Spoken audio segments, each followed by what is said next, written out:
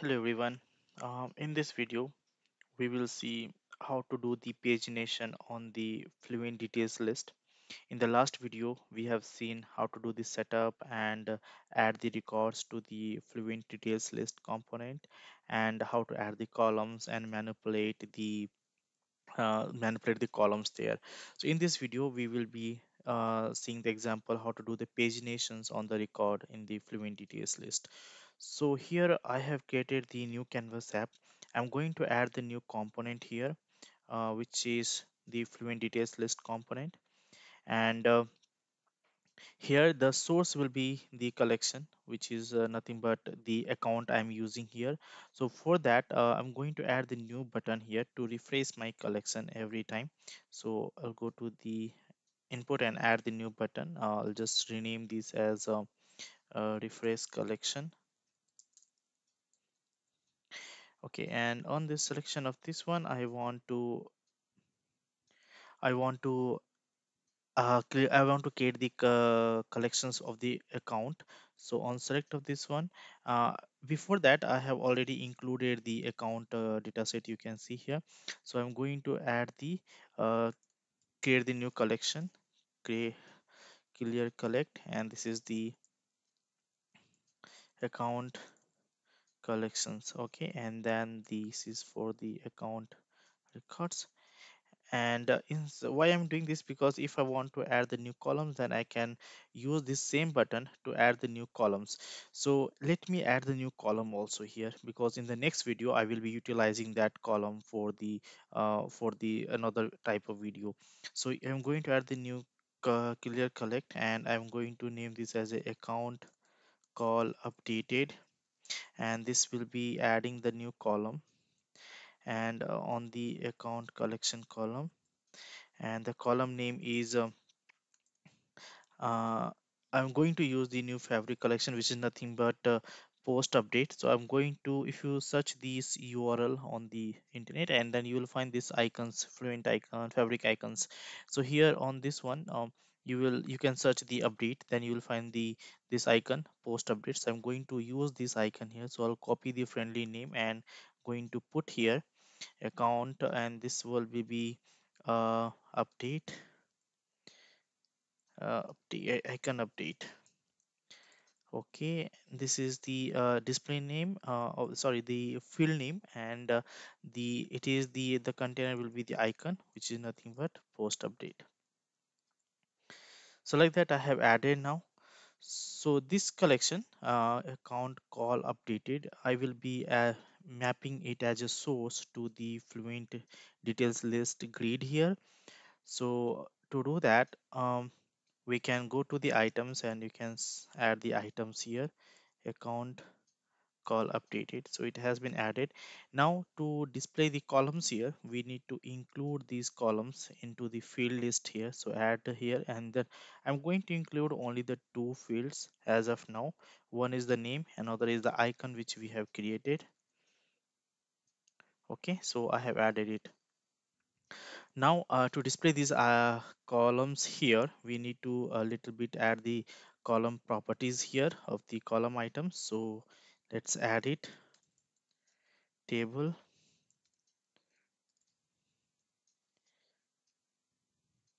Okay, and here the call name, it is name field, then call display name, it is name, and call width, I'm keeping it as a 250, and I'm going to make call sortable also to true. Okay, so these are the few properties I'm going to include. Next column I'm going to add is call name, and that is the icon name here. So it is icon update, right? So icon update, then call display name, it is update record, and then call width, it is 200. Okay, so it has been included now. So to view the result, we need to play the app, and let's save it. So before that, I'm going to save first, and then I will play the app.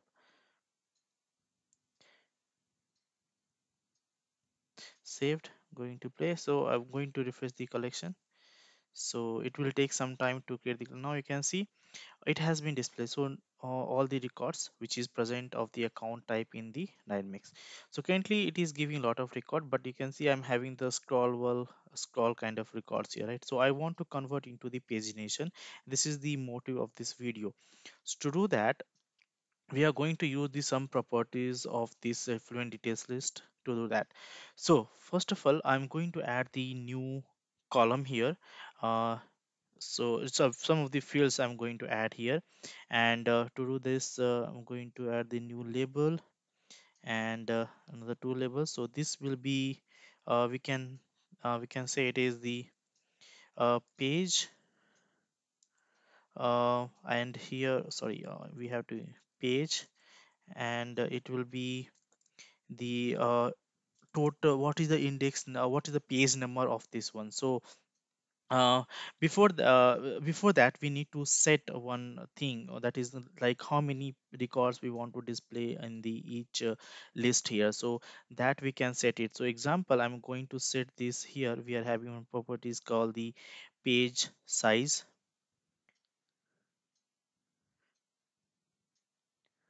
So here it is, page size. So I'm going to set this as a around 10. So I'm going to display 10 records in the per page. So I'm going to set it as a 10. So it is there. So using that one, the Fluent details list, the background, it will convert into the number of pages out of total records which is displaying into this grid.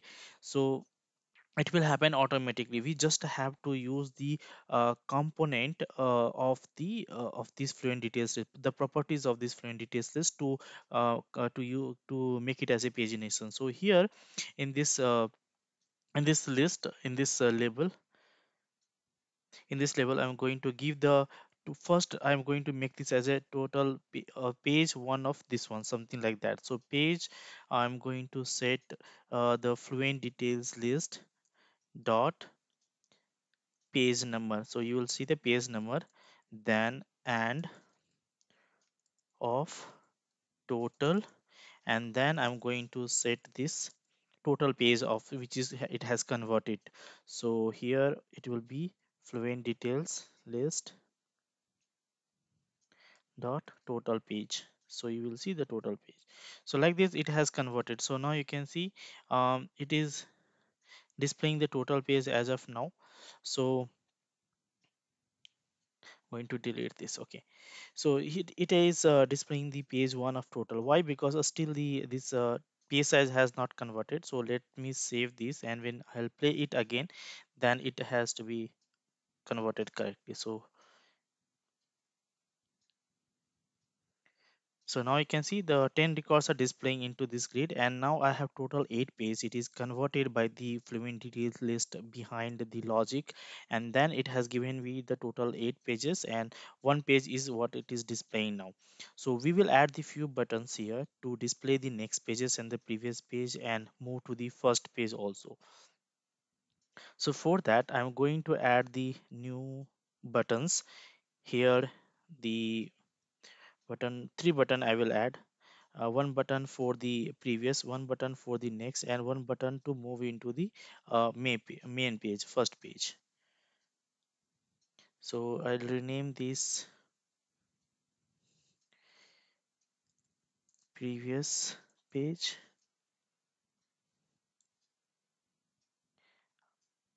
main page, first page, and then this one will be the next page.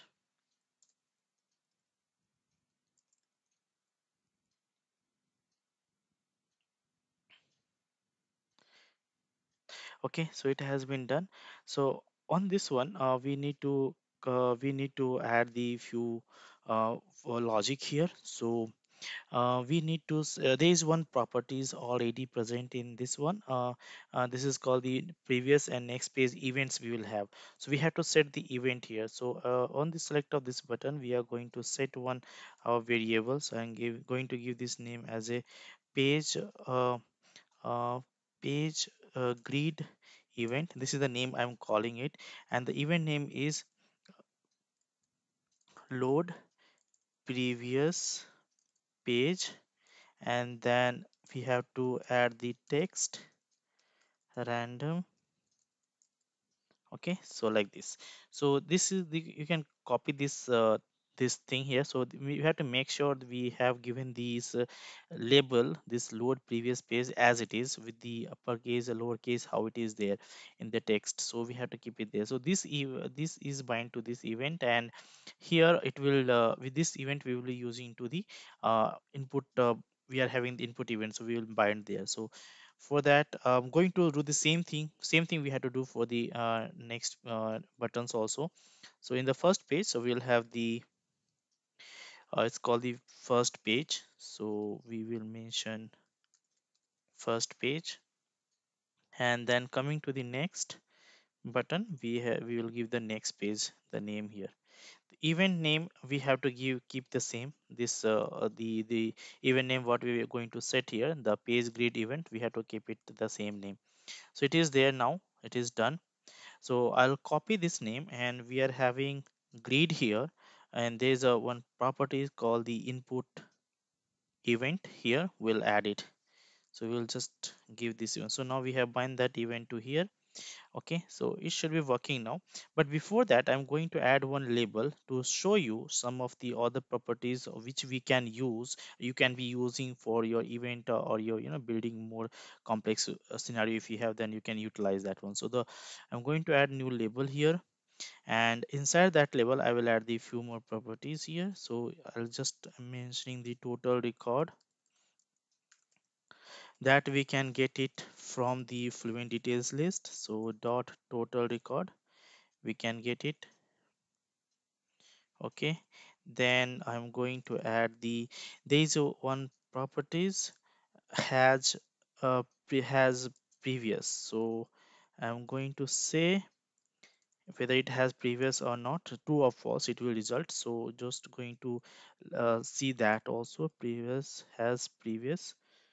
So when it is previous has true, then which means we can move to the previous page, it is like that. Then has next, Fluent details list dot has next. So like that, we'll see how it will display there. Okay, so it is done. I'm going to save it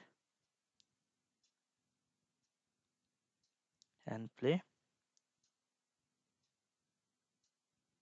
Okay, so it has been refreshed. Now you can see total record page, and I have total 71 records. By dividing by 10, we will have the total 8 pages, and the previous page is false, but next page is true. So when you click on next, then you can see the next, it is displaying the page number becomes 2, and then it has a previous page true, which means we can move to the previous page, and it has next page true, which we can move to the next page also. So these properties will be set by the Fluent details list, the logic which is developed on that.